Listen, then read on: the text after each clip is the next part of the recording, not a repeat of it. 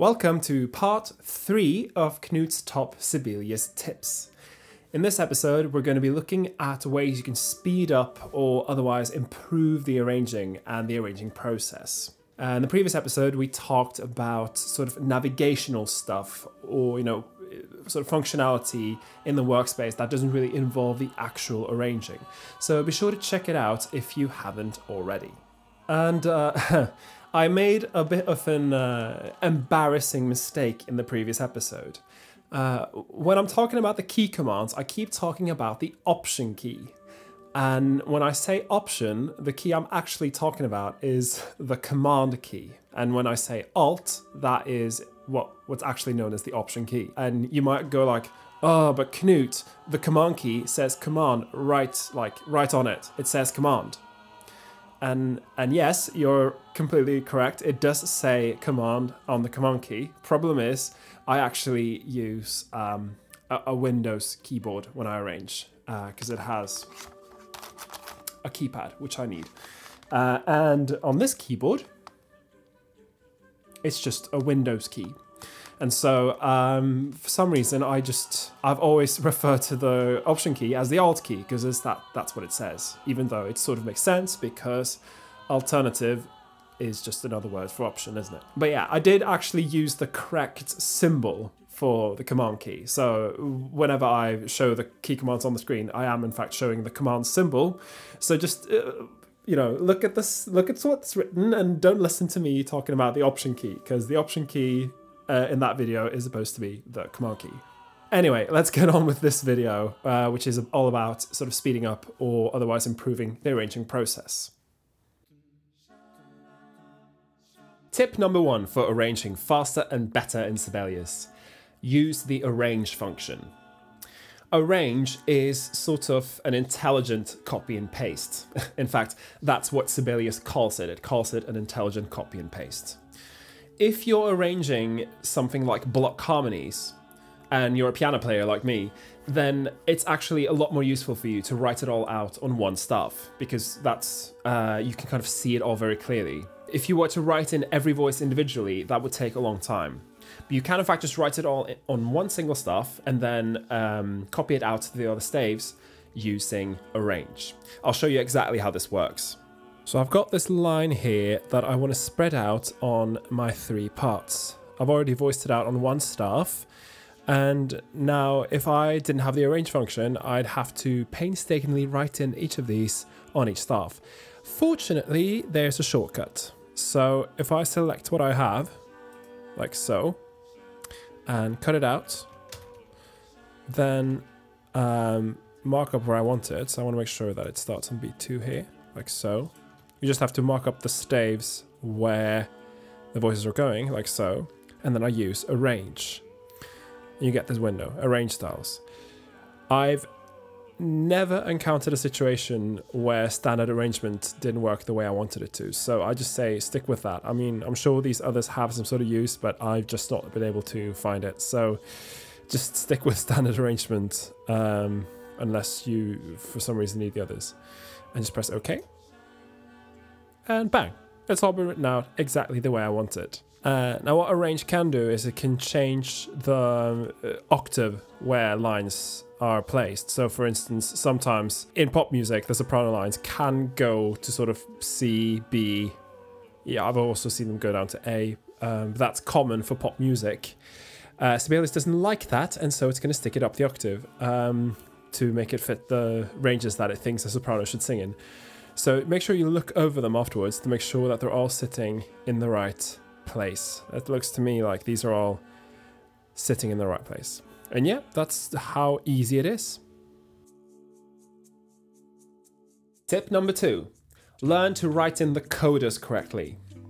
If you don't know, codas are like the little bit at the end of the song. It literally means tail. And you'll see something that says DS al coda, and then you go back to a symbol, and then you go to the bit where it says to coda, and then you go to coda. Sibelius can do all of this for you, and it can play it back, but it's a little bit fiddly. You want to make sure that your codas are very clear.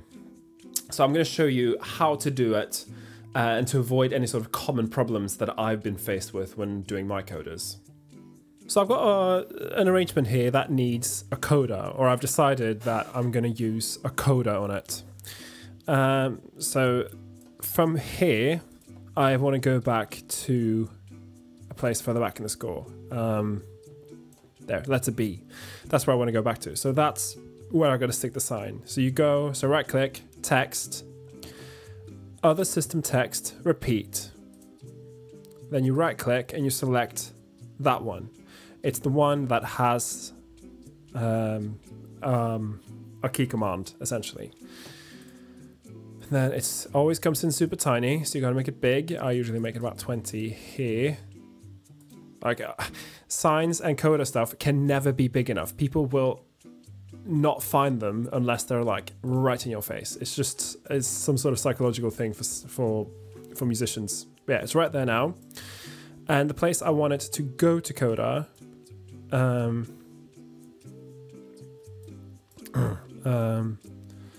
is maybe around here. Yeah, I think this will be the place. So right click, text, other system text, oops, other system text, repeat to coda. Then you stick it there. Now you might be tempted to put, you go in this, you right click, you might be tempted to use this symbol. Yes, technically that is correct, but for some reason, and I don't know why this hasn't been addressed yet in Sibelius, it doesn't understand that symbol. So it won't play it back the way it should. It's really weird because, I mean, that symbol is commonly used for coda, but for some reason Sibelius just doesn't understand that symbol. At least not with the current version I am using. Let's just to future-proof myself. Can you please show me? Oh, so it's not showing me. I'm using Sibelius 10. I forget which revision it is. But yeah, I mean, I'll assume this might be fixed in a later version. But yeah, at the moment, you just got to write coda, not use the symbol. Otherwise, Sibelius will not play it back correctly. All right, let's go over to where I want. So that's not here. Yeah, here. So you want to make it look nice, put a double bar line where you want it to jump back to coda, and then go into layout and select split system. There. This will give, I mean, technically you can just write in the instruction, but this makes it super clear to whoever's reading the music that, there is a break in the music here. So there is something unusual about the structure. I don't just read on, I have to follow an instruction. Then right click, text, other system text, repeat, in this case, DS al coda, dal segno al coda. And you stick it at the end there. Now, Sibelius knows, right, get to that point, back to the sign, which it understands the sign. Then it goes to coda, and then what I usually do is I just copy this text, stick it over here, and just remove everything before coda, and write it in. Again, you in real life, you would use the coda symbol, which is the circle with a cross in it. Sibelius doesn't understand that, so you need to write coda. But I mean, that's completely fine. And yeah, that is how you do the coda correctly. Normally, if you go into the normal layout view, you would want to break system here as well. See, it's done it automatically. And then this then is indented slightly. Again, it's sort of a visual cue to the performers that, okay, so this is slightly in, and then they might spot that text. You can make it bigger if you want. But yeah, that's pretty much all there is to making a coda. Tip number 3 about arranging faster and better in Sibelius. Add an extra staff if you're splitting instruments into several groups. The way I see people divide instruments sometimes is that suddenly there'll be a new staff popping up, and it's not always clear when the instruments should divide. It's not really indicated when they should, and also when they maybe go back into one staff. It is, I mean, even knowing how to do it, it is a little bit fiddly. but you can use certain symbols and stuff in Sibelius to make it clear and make it look as nice as possible. I'll show you how I do this. It's especially useful for choral music because choral music does tend to divide quite a lot. So I'll show you how to split the sections using an empty score, as it can get a little bit confusing if there's a lot of elements around.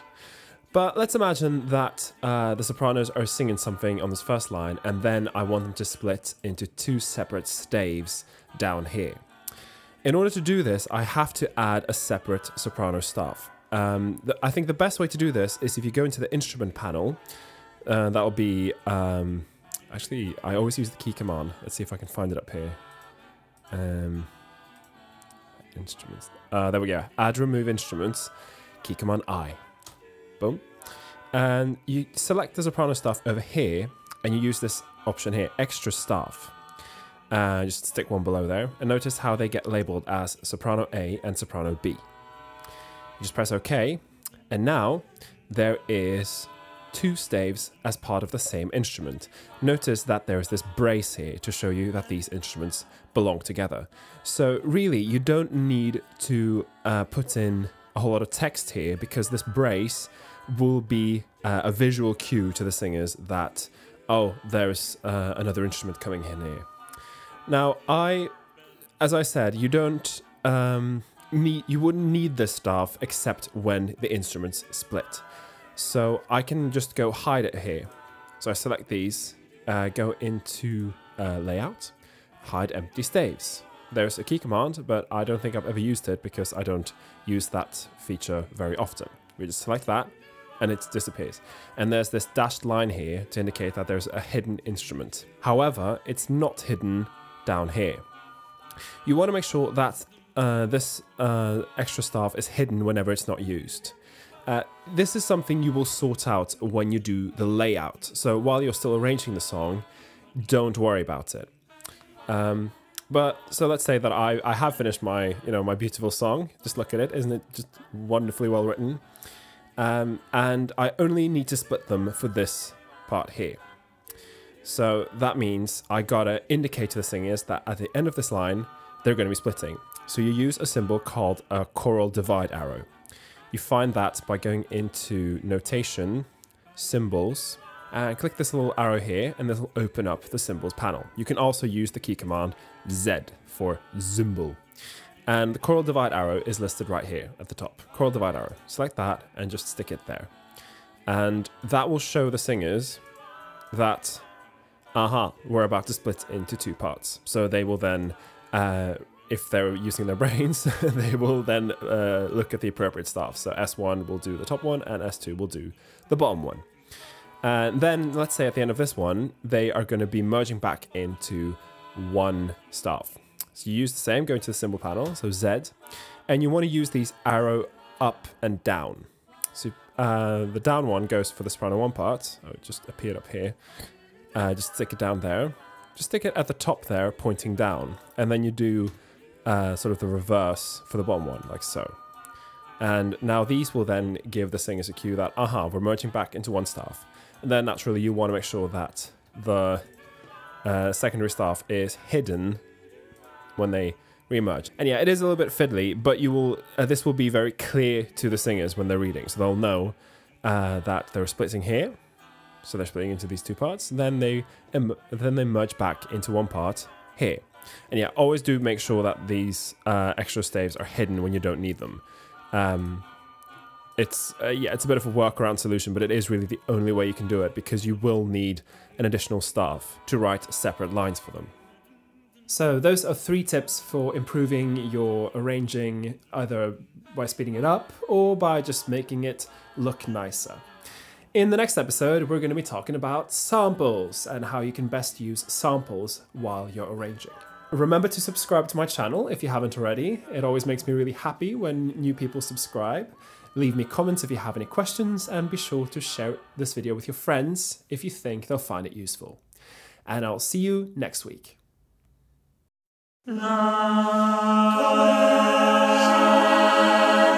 Subscribe.